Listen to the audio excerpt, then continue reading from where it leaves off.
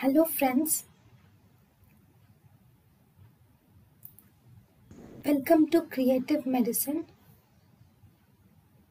In this lecture, we will learn about. Hello friends, let us now learn some important points about amniotic fluid embolism.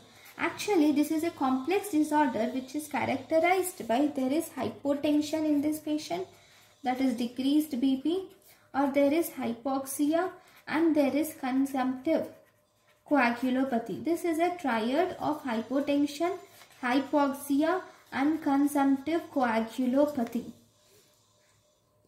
Right? So here, if you see in amniotic fluid embolism, what actually happens here is this. I will just show you with an illustration. Okay, so this is in uterus.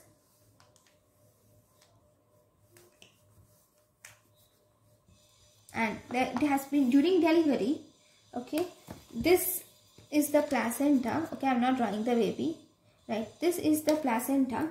Now during delivery or whatever, during delivery or abortion, during intrauterine fetal death, okay, some of the amniotic fluid which is present here, this amniotic fluid might enter the maternal circulation.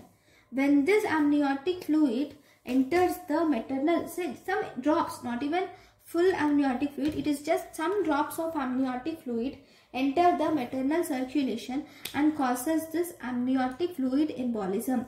This is most common during labor, that to last stages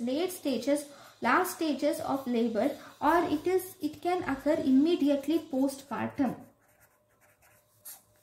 Okay, here the baby suddenly starts developing dyspnea with respiratory distress, severe respiratory distress, and the patient can have seizures suddenly.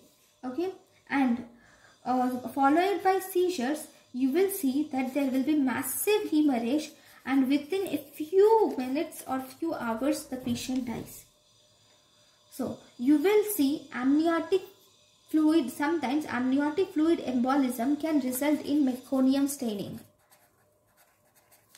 Okay, because of this embolism, the mother is in distress and fetus is in distress.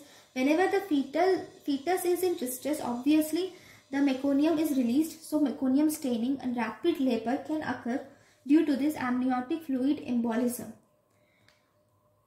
Right. So what are the causes of amniotic fluid embolism? This can be due to trauma. Any trauma can cause this amniotic fluid embolism, or we said these stages, that is in late stages of labor, postpartum, these can cause amniotic fluid embolism. Then amniocentesis can also result in amniotic fluid embolism. Now, once we have diagnosed the amniotic fluid embolism, what about the diagnosis? If you see the diagnosis, in the cardiopulmonary circulation, especially in the pulmonary circulation, you will see presence of squamous cells and other debris.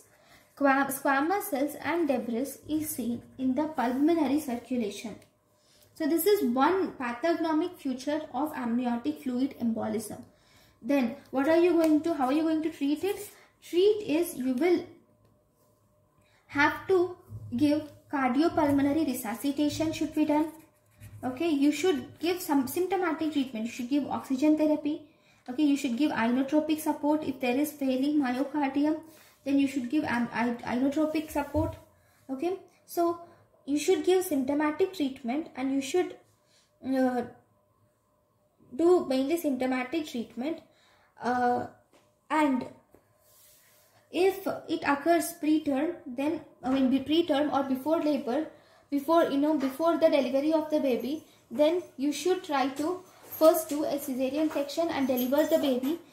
First and foremost, you should first stabilize the mother and then do cesarean section and deliver the baby to improve the newborn outcome. But this is a debilitating disease which is a lethal disease. So thank you guys for watching my lecture. Thank you. Thank you, and thank you for watching.